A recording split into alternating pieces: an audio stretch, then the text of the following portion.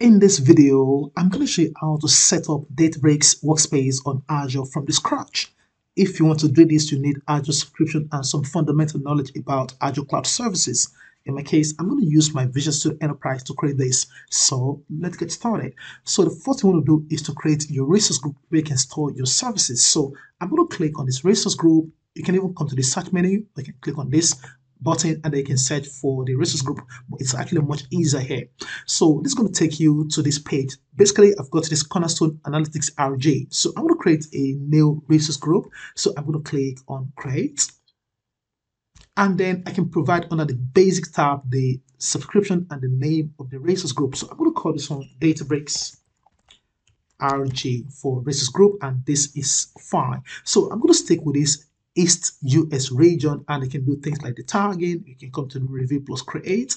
It's going to be validated, and then at the bottom left, click on create. So this has been submitted, and then we can click on go to resource group, and there we go. So we have the Databricks RG resource group. So we can go ahead and create our Azure Databricks. So I can click on this create, and then I can search for Azure Databricks and then click enter. So I can say Azure Databricks, click on that. And it's going to take us to this page so we can see the information. This is Microsoft Azure Databricks, and then we have the overview. You can click on the plans, usage information support, and the ratings plus review. So just click on create.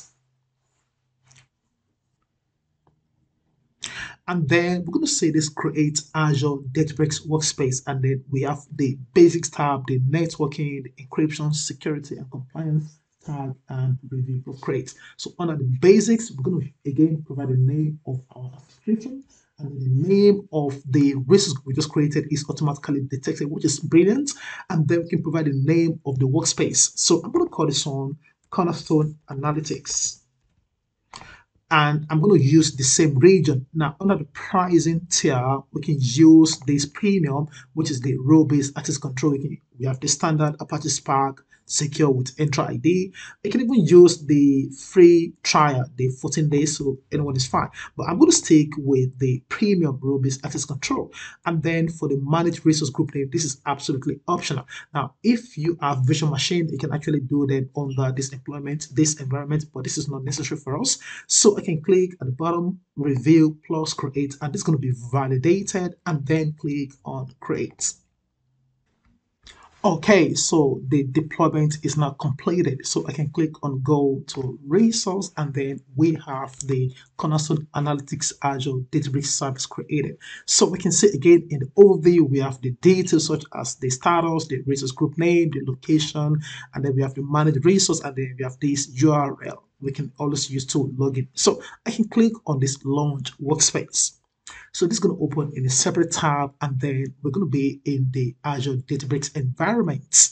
Okay, so welcome to the Microsoft Azure Databricks environment. So if you're probably new, of course, this can look so busy, but it's so easy. So we're going to say this, welcome to Databricks, and you can search for things like the data, notebook, recent, and other things. Now, on the left-hand pane, we have the workspace. You can create a new notebook, you can create a query, dashboard, and so on and so forth. And then we have the recent, and then we have the Unity catalog if you have anyone created. But for now, I'm going to have this sample one we created and created automatically. So we can click on the workflows, we have the compute, we're going to create our cluster to run any jobs, and then under the SQL, we have the SQL editor, queries, dashboard, alert, query history, and so on and so forth. In the future videos, I'm going to be talking more on the SQL editor and the SQL warehouse and other things. So we have the data engineering where we can do job runs, data integration, and then we have the amazing Delta Line tables. And then at the bottom, we have the machine learning, such as the experiment, playground, features, models, serving, and so on and so forth. So this is how we can easily create Azure Databricks, and we can access this environment. Thank you for watching. Bye for now.